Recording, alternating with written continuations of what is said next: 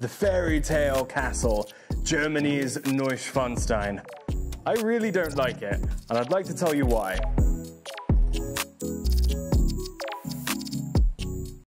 Alright, so now, as I mentioned, Germany's fairy tale castle of Neuschwanstein has about 7 million annual visitors and more postcards than even the most dedicated grandma could ever get through. And yeah, I'm really not a big fan of it for a variety of reasons, but I'm not here to just complain. I can do that on my own time, and we often do. Instead, what I want to do is go through 4 major reasons why I don't like it, and if you were to agree with me on any of those points, I want to give you some recommendations about places where, as someone who's been living here for a while, someone who's been going out there and doing a lot of trips, where would I recommend you go if you value the same things as I do? And one quick disclaimer, just to be clear, I am not trying to yuck anybody's yums. If you've enjoyed Neuschwanstein, if you have fond memories there, I'm not taking that away from you at all. I just want to be a little bit more critical and offer constructive criticisms and recommendations a little bit more than what your average vlogger might be trying to do, since we are locals after all. But this is not an attack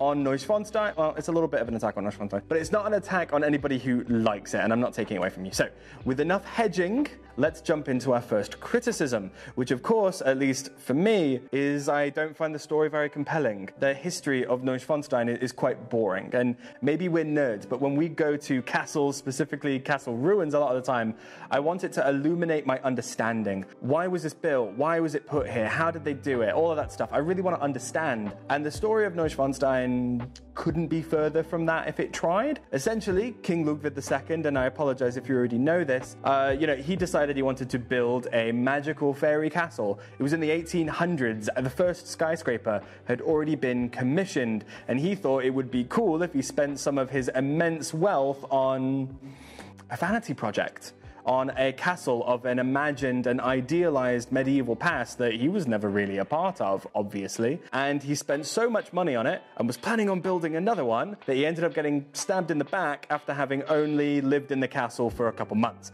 So he didn't even finish moving into it. And the moment that happened, it's been a tourist trap ever since. And I don't know, of all the castles we've ever been to, I find that story really boring. And if I can be really honest with you, I don't know how anybody looks at it and doesn't see anything other than the Trump Taj Mahal. You get these immensely wealthy people siphoning money into meaningless vanity projects. And I don't know, I guess all castles are a little bit like that, but this castle is only like that, and I just don't like it myself.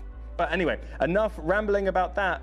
What would we recommend you do instead? What's a castle that taught us something? Yeah, so one of our favorite places we've ever gone to was Overrated in Tyrol, World of Castles. It was I think almost our first video that we ever did, so if you watch it, please be kind. The editing is not that good. Basically, this system of castles overlooks the Via Claudia Augusta, which is this big road that was big back in the day that goes from Venice into Central Europe. And so it was the main trading route, right? I knew that back in the day, Venice was like this big central trading hub in the Mediterranean, but I never thought about how it affected the rest of Central Europe. And it did. They traded with the rest of Europe via this road. It didn't go over the mountains, it went through the valleys. And when you go to the World of Castles, you'll see how important this was. I think it was the Tyroleans, I'm pretty sure, the Tyroleans who originally built a castle on one side, a fortress on that same side but higher up, another fortress on the other side of the valley, and it's all connected today by a modern world's longest pedestrian suspension bridge. Yep. And when you're there at the site, it's really cool because you can visualize how important it was to control these valleys that led into Europe, because it was the only way through the Alps, right? So the Tyroleans, there's also a gate, I forgot to mention that. That's where they collected taxes, also closed the gate if they needed to defend the valley, right, from people they didn't want coming up into Central Europe. So when you go to that site, you can really visualize this very specific history. So we went there, did that, and I really feel like I know a lot more about medieval history and how things are developed and how they affect today. Yeah, definitely. It was so much fun. Oh, and I think you forgot to mention, they were also built in different time periods, right? Because it's castles and later fortresses. Yeah. You know, some cared about cannons, some didn't. Yeah, so it illustrates the different methods that they would use to defend themselves throughout the ages, which is really, really cool. Yeah, adds an extra meta layer, not only the why, but then you get into the how. And that actually brings us quite nicely onto point 2. You guys really aren't going to like me for this one. If you didn't like that, the first one, you're not going to like the second one, which is I think the exterior is really ugly. Form did not follow function or they didn't care about function at all. It's madness. It's the way, the walls, they're so large and blank in many places without much adornment. And then you have the crazy Rapunzel towers, and I guess there's a lovely balcony, but everybody's got a lovely balcony in the Alps. That's not impressive. And so, yeah, I find the whole exterior of it really gaudy. I mean, like any good tourist, they'll tell you that this castle inspired Disney Cinderella's castle. I don't know, maybe you really aren't gonna like this part. I think that castle's gaudy as well. It's just, it's not for me. It's not my bag. Yeah, big McMansion vibes. Yeah, it does feel like the 1800s Castle McMansion. And I don't like those either. So all in all, it's just not a site that I find particularly appealing. So with a bad story and without particularly good visuals, there's not a lot for me already. I'm already disliking it. So where should you go if the exterior optics, that's what you value? Okay, this recommendation is a little basic. Not as basic as Neuschwanstein. What could be? Still kind of basic though, and that is Salzburg. And that is because it's sort of a 3-in-1 as far as beauty goes. Yep. Okay, so we have a beautiful castle that's looking over the town of Salzburg. So it looks really beautiful from below in the town, and there are also gorgeous views from up in the castle, Hohensalzburg. There's also a beer garden, there's a museum, you can walk around. It's very, very engaging. So I'd say it's sort of the cooler, prettier, more interactive version of Neuschwanstein. If you're not into castles at all, you can go into the town. It's very aesthetic, very beautiful. And if that's just not enough for you, there's also the Mirabell Palace, which if you are a fan of The Sound of Music, you'll know that some of the scenes from The Sound of Music were filmed in that palace. Super beautiful. That's sort of, if you're into the opulence of Neuschwanstein, you can get that at the palace in Salzburg. Yeah, definitely. I mean, you put all those things together, and what more could you ask for? Which neatly brings us to our third option. So we don't like how it looks on the outside, but no worries. It's a big castle. Let's go inside, and it's just as disappointing, if not more. So as I mentioned with the story, King Ludwig II, he was murdered, allegedly. There's a big mystery around his death, but regardless, what we do know is when he did die, and it was after having only lived in that castle for a small period of time, meaning he hadn't finished furnishing the place. And then when you finally get into the place, there's nothing really to look at. So I don't know. I've never heard of anyone going to Neuschwanstein and saying that they're glad that they took the tour, that it was a requirement, that when you go, you need to do it too. I've never heard that. And so if you have thought that, leave it in the comments. You'll be the first person I'll have ever met. Instead, what I hear is a little bit of Stockholm Syndrome, a little bit of sunk cost fallacy, where everyone goes, oh, it was nice. The balcony was great, which again, I'm not giving you points for a balcony in the Alps. Like, it's so easy. And so if people who like Neuschwanstein are recommending that you might need to skip it, people who don't like it, you can really skip it. So if you're in the mood for interiors, we have two awesome suggestions that they're a bit different, aren't they?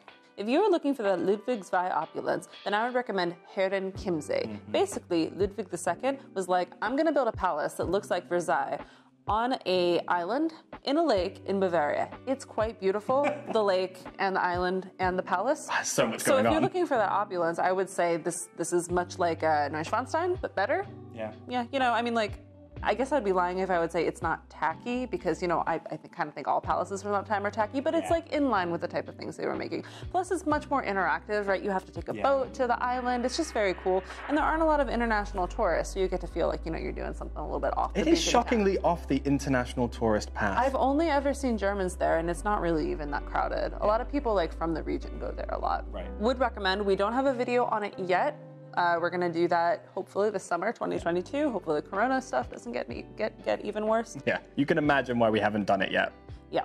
And then our second recommendation is a little bit more on the bias side, something we like, but we're shoehorning it in because we love it. But it does involve sort of castle opulence, but it's medieval opulence. So outside of Bolzano, there is a castle, the illustrated castle, Castle Roncolo, and it has the oldest secular frescoes in Europe. So basically, it's this castle that is just coated. It's like three floors, I think, of these secular frescoes, and they're very, very well preserved, super bright. The color stayed really well. And if you like goofy-ass medieval art like I do, find it very memey and funny, then you'll love this. It's educational and funny. Oh my God. I mean, they couldn't draw a lion to save their life, could they?